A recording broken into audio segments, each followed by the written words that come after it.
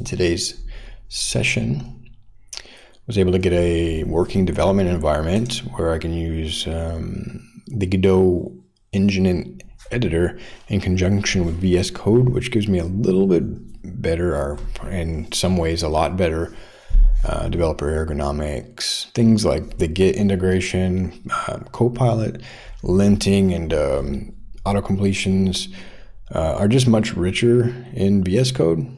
It's basically been developed and used in so many different languages and by so many different developers. I think it's just a much more mature integrated development environment than we could really kind of, in fairness, expect out of the integrated Godot editor in the engine itself. But, you know, some features are going to be lacking, like the sidebar inspector and the navigation to the code documentation and stuff like that. So at the very least, we'll be going back and forth between them.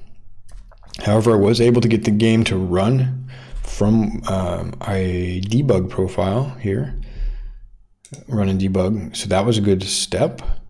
Where I can write code and debug it directly from VS Code, including its debugging console, I think should work. The Godot tools does give you a bit of, sort of emulates at least the Godot scene tree, so that's already a good start. I think they may have some plans to get an inspector and kind of take some of the elements, inspector node and history tabs perhaps, into the VS Code, which would be really cool in my opinion. I hope that happens.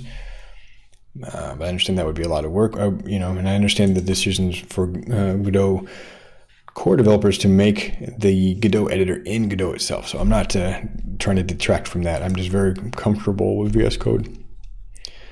And as a second step, we were able to get some initial traction on a dialogue task for our open source project for the non-player character dialogue system. It meets most, if not all, of the kind of requirements we were looking at.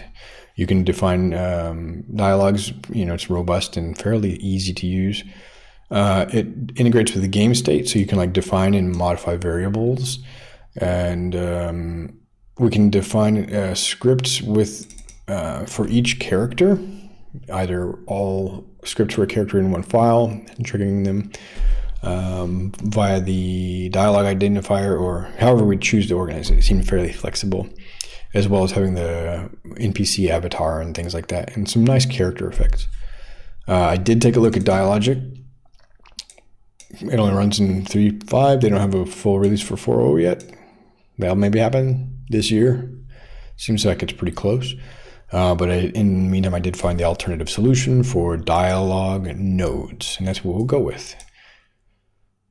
So yeah, just summarizing what we got today and what we got done today.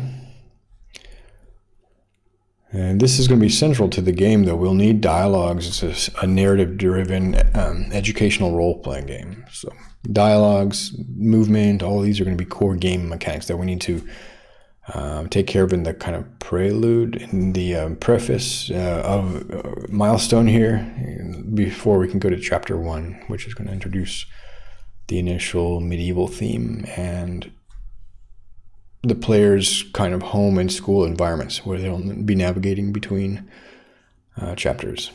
Cool. Well, thanks for checking out the live stream. Ananagon, thanks for stopping by. And it's nice to chat about games, and hopefully your game development journey is going well, and you're able to keep publishing your games on mobile platforms if that's your target. And Alan, 203, thanks for the subscription, and hopefully see you around the channel. Cool. Well, I hope you're doing well. Thanks for checking out the stream, and have a great day.